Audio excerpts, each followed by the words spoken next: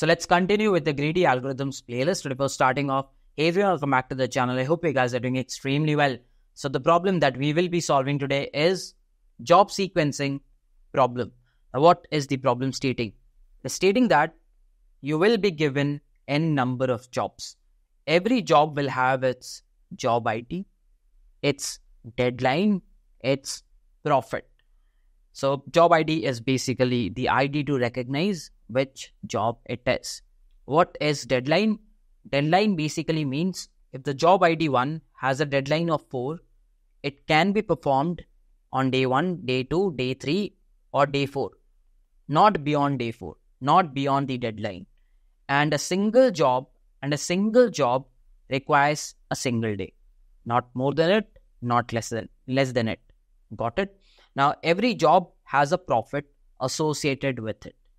Now, your task is to make sure that you maximize the profit. Yes, you maximize the profit by performing jobs. You can perform any number of jobs. The only thing you have to keep in mind is it should be performed under a deadline and on a single day. On a single day, you can only perform one job, not more than one jobs. For an example, there can be multiple scenarios with this given example. I say that, okay, on day 1, I will be performing the job ID 1. If I perform this, I'll gain a profit of 40. But on day 2, can I perform any other jobs? Because this is done. I cannot perform job ID 2 because the deadline was 1 and that's gone. The deadline was 1 and that's gone. The deadline was 1, that's gone. So if I decide that the job ID 1 will be performed on day 1, I'll be having a total profit of 40. Now the question is to maximize the profit. So what I will be doing is, I'll be like, okay, what if I perform the ID 1 on day 2? If I perform the ID 1 on day 2, I'll have a profit of 40, right? And on day 1, what I can do is, I can decide that I'll be performing the ID 3 because it is giving me a profit of 40 again. So the overall profit will be 80. You can try out all other combinations. 80 is the maximum profit that you will get. So you did notice that the deadline was 1 for 3 of these jobs. And what I did was I greedily performed the job with the maximum profit. I was greedy because I want to maximize. So you're getting a vibe, right, of the thought process. Now, first thing you did see was avoid performing the jobs on earlier days. Like for the job ID 1, the deadline was 4. And if you performed it on day 1, you're blocking anyone else. So it's better to delay the job. Delay the job to the end days. Why? Because the initial days will be empty. And you can perform other jobs. Whose deadline is much closer, right? So delay the job to the end days. What is the next thing you did? You want to gain maximum profit. So it's better to perform the maximum profit job. So if I keep these two things in mind, probably I'll have an algorithm, right? So let's come to this example and try to explore how can I have an algorithm. I'm looking to maximize profit. So what I've done is, if I've been given n number of jobs, I have sorted them according to the profit in the descending order. The highest profit is at the first and the lowest profit is at the last. I've sorted it according to the profit because I'm looking to maximize profit. So I'll try to do the jobs which gives me more and more at the first. Okay. Now tell me, till how many days can you perform jobs? This has a deadline of 2, 6, 6, 5, 4, 2, 4, 2. So the max, like the last day that you can perform a job will be a day 6, not a day 7, because any job, like if you take all the job IDs, the maximum deadline you can see is 6. So you cannot perform beyond 6, beyond day number 6. Perfect. So what I know is I have 6 days. So what you can do is you can create a 7 size array so that you get the 6th index. 0, 1, 2, 3, 4, 5, and a 6. So what I've done is I've created an array. You can call it as an hash array, whatever you wish to. Let's initialize -1. So what is -1? -1 is basically stating that all of these days as of now are empty. All of these days as of now is empty. Perfect. So maybe you can have a count of profit as well. And you can have a simple count as well. So initially 0, initially 0. Perfect. Let's start with the first one. First one is saying, I have a deadline of 2. So what I will be doing is I'll be trying to perform on the end days. So I'll say, okay, this is the deadline date, which is 2. Can I perform it on day 2? I'll try to perform it at the last. He says, yes, I don't have a job, so I can perform the job ID 6 over here. Done. I can perform it. So done and dusted. If I perform this, I'll get a net profit of 80. So maybe you can add that 80 to your answer. So I'll add a 80 to my answer and I'll say I performed one job. Okay. Let's go to the next one. Next one is saying my deadline is 6. So I'll go to the deadline 6 and I can perform. So I'll say, okay, ID number 3 performed. Gives me a profit of 70, which makes a total profit of 150 and the count to be 2. Perfect. I'll go to the next one and the deadline is 6 again. Now this is where you'll have to understand. The deadline is 6. So when you head over to 6, you see that the day is already done. So you'll try to take the other day. Is day 5 possible? Because I can still perform it on day 5. It says yes, it is. So I'll take the job ID 4 and I'll perform it on day 5. Gives me a profit of 65. So if you add it up, if my math is correct, it's 215. Yeah. Count is 3. Done. What is the next one? Job ID 2. Day 5 is the deadline. Can you do it? No. Can you do it on day 4? Yes. So I'll be doing it on day 4. The job ID 2, which gives me a profit of 60. That makes it 275. If I'm doing addition mistakes, please forgive me. Okay, done and dusted. Which is the next one? You see a job ID 5. Can it be done on deadline 4? No, it's already taken. So I'll do it on deadline 3. Done. Job ID 5. Add a 25. So the profit is 300 now. The count is 5. Interesting. Let's go to the next one. The deadline is 2. Is it free? Deadline 2 is not free. So look at day 1. Okay. So day 1 is possible. I'll take the day 1 and perform the job ID 8. Adds up at 22. So that's going to be 322. You can add it up and the count will be 6.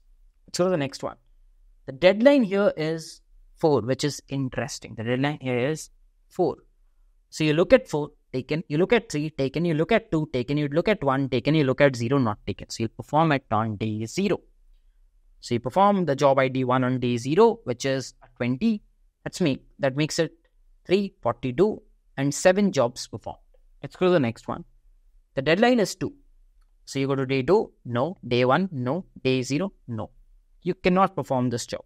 You cannot perform the last job because there are no days left. And eventually, you have the total count of profit. You also have the total count of jobs that you can perform. And this is what you'll be returning. Super simple. I did it greedily. I said, okay, who's giving me the maximum? Let's do it. And let's do it at the end. Why did I do it at the end? Simple example. If I do it at the end, the initial days will be empty. The initial days will be empty and I can perform other jobs in it. Understood? Perfect. What's the next thing? Yes, write the algorithm. So write the algorithm. You'll be given a jobs array. This jobs can be a struct, can be a class, can be a pojo, can be anything. And the job class, struct, pojo, whatever, will be containing an ID, will be containing a profit, will be containing a deadline. Then depending on language, you can initialize it. This is given to you. So you need to sort it. That's the first job you'll do. My bad. I'll be sorting the jobs. And I'll be sorting the array according to a comparator. In case you don't know how to write a comparator, please go back and watch my STL video. Over there, I explain how to write a comparator. Super simple. What you basically do is you write a boolean. That's what a comparator returns. And you always take two variables because comparison means between two. And the type will be jobs because that is what is the type. Jobs, you can say value 1 and you can say jobs value 2. And you're basically trying to compare, you're trying to sort it according to the largest profit.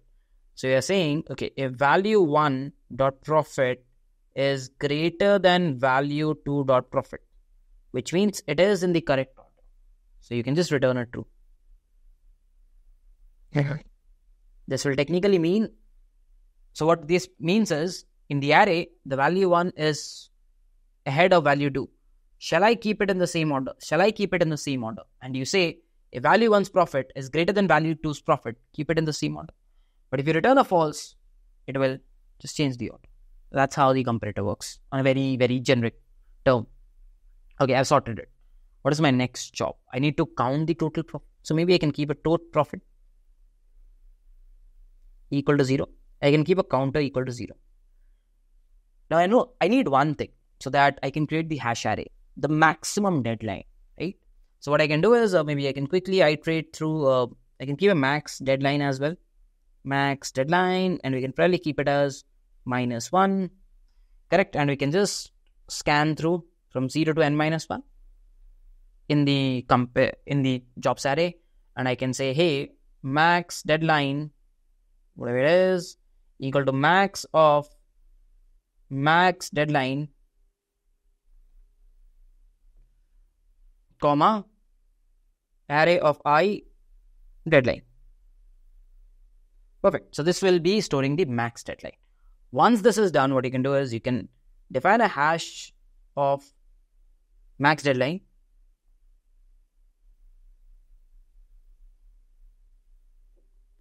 +1, and you can initialize that with -1. You can write a for loop to initialize that with -1. Perfect. Now what? I start iterating. Okay, so I'll start iterating right from the first job, which is at 0th, and I'll go till the last job, which is at n-1th index. For the first job, I need to see, can I perform this job or not? Can I perform this job or not? How do I see it? It's super simple. I know the deadline. So I'll start with the deadline. I can say array of I. Okay, if your deadline is 6th day, let's check out the 6th day. And I can check out till the 0th day. Whichever day is empty, which means hash of that day, hash of j is equal to -1. That means that day is empty. I can perform the job. So I can do count equal to count +1. At the same time, I can say hash of I. Can you store the job ID, which is array of j dot id. Hey, bad array of I of id. Because that is a job number.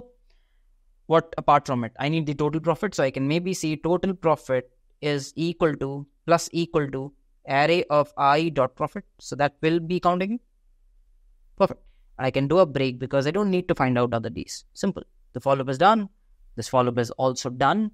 And eventually you can return the total profit because they wanted a pair. So you can say return count, comma, total profit. And the function ends. Super simple. So this function will typically be returning a pair, which is the count of the total jobs and the total profit. Time to analyze the time complexity. Sorting is going to take n logarithmic of n. This is going to take a big O of n. Now this is where the problem lies. This at the worst possible scenario can go up to big O of n. Imagine all the deadline days being filled up. That will end up going the entire stuff. So this is max deadline. So the overall complexity will be n log n plus n into max deadline. And what about the space complexity? The space complexity will be a big O of max deadline. Why big O of max deadline? Because that is the hash array that you are creating. Correct? Now in an interview, this is what they expect you because they expect you to tell them this one. But in case the interview is slightly into competitive programming, he'll ask you to optimize this inner loop. Yes, he'll ask you to optimize this inner loop. And this can be done with disjoint set union. If you apply this one, because you're looping to figure out, okay, which is the first day that is empty. You're looping to figure out. That can be replaced with DSU in BCO of 1. Without looping, you can straight away get it. So you can head over and watch my graphs playlist. I've taught the DSU concept over there. Understand the DSU concept, and maybe you can try replacing this internal for loop with that DSU concept. You can try that on your own, but it will not be required in an interview, so I'll not be teaching it over here. So yeah, that will be it for this one. So I hope you've understood everything, and if you've understood everything, please do consider giving us a like, and if you're new to our channel, do consider subscribing to us as well. With this, I'll be wrapping up this video. Let's meet in some other video. Till then, bye-bye, take care. Whenever your heart is broken,